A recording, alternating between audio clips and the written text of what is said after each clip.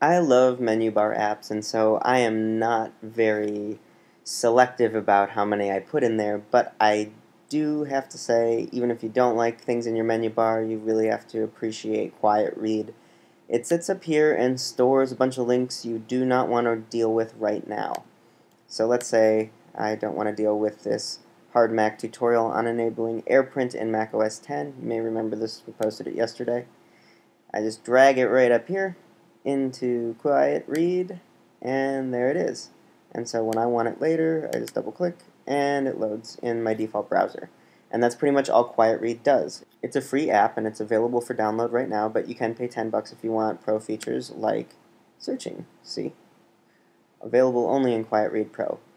One other thing worth mentioning before we call it quits here is that you can post stuff to Read It Later, Instapaper, Delicious, Pinboard, or get a shortened URL, or you can email it.